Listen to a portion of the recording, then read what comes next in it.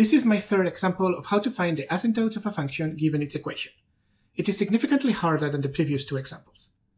I will work with a function h, defined by the equation h of x equals x arctangent of x.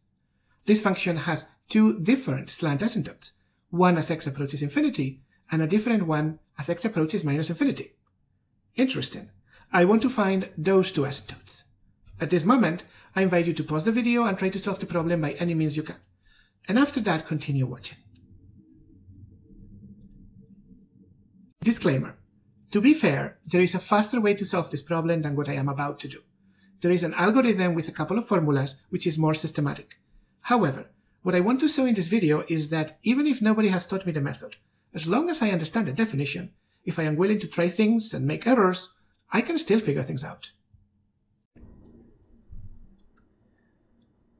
I want to study the behavior of this function as x approaches infinity. The unusual part is arctangent. I know what to do with x. But I remember that arctangent by itself does have a horizontal asymptote. I know the limit as x goes to infinity of arctangent of x is pi over 2. So this suggests that as x is going towards infinity, my function perhaps behaves like pi over 2 times x, because it's x times something with limit pi over 2. So it suggests that my function is like a line, pi over 2 times x. Perhaps that could be an asymptote. I'm not sure yet, but for now it's a conjecture. It's my candidate. Well, I don't know if it's going to work, but let's try to prove it. For it to be an asymptote, I would need the following condition. I could need the difference between the function and the asymptote, well, the potential asymptote, to have limit 0 at infinity. I don't know if this is going to work, but it's the only idea I have so far, so let's try to prove it.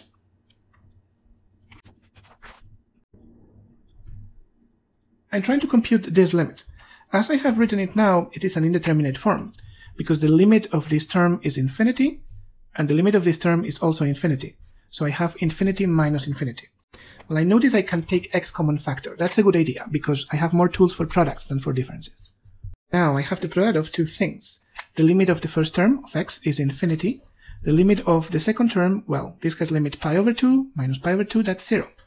Okay, that's also an indeterminate form, but it's a product. And I know I can transform every product into a quotient. I simply wrote x as 1 over x. And now let's see what we have. The numerator had limit 0 before, still has it, and the denominator 1 over x as x goes to infinity has limit 0. Perfect. This is 0 divided by 0. So these are the conditions under which I can try to use L'Hopital's rule. So I'm going to go ahead and use L'Hopital's rule. This limit will be equal to, assuming the new limit exists, I have to take the derivative of the numerator. Well, the derivative of arctangent is 1 over 1 plus x squared. The derivative of a constant is 0. And the derivative of 1 over x is minus 1 over x squared. And now let me regroup these things. Hey, the arctangent is gone. That's good news. And I am left with a much simpler limit. So perhaps you know what the answer is. It's just the leading coefficients, or you want to factor x squared for numerator and denominator, or you want to use L'Hopital twice more. But either way, after you do that, we conclude that this limit is minus 1, which is great. I computed the limit. It exists, so the original limit is minus 1. Oh, but I wanted limit 0, so maybe it's not great. So let me go back to the problem I was trying to solve. I was wondering whether that limit was 0, but it isn't. It's minus 1. So my candidate for an asymptote is not an asymptote. But not all is lost, because notice what I can do now. If I add 1 on the left and on the right, I do get limit 0. So it turns out that my function is not getting close to yes pi over 2 times x, but shifted by 1. Or in other words, I can rewrite this as follows. And I have proven that the limit as x goes to infinity of my original function minus pi over 2x minus 1 is 0.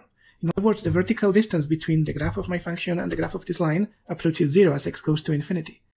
By definition, I have found an asymptote. Well, that was unexpected. I couldn't have guessed from this equation that this is the line that was going to appear. I warned that this problem was more complicated.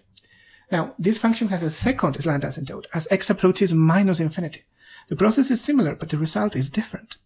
I'm going to leave it as an exercise and invite you to try to do the same thing as x approaches minus infinity, and you will get a different line. And so, this is a function with two different slant asymptotes.